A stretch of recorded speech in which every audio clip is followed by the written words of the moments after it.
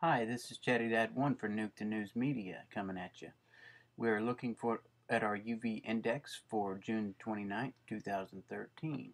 Okay, mostly we have 12s in the southern Florida, 11s mid-Florida, all in the southern United States. From the east coast to the west coast, we have in the purple. It's extreme high. And up in mid United States, we're in the 10s. Utah's up in a 12. That's unusual there. And anything in the red, people, is skin damage within 15 minutes. Anywhere in the 11s, you've got 10 minutes.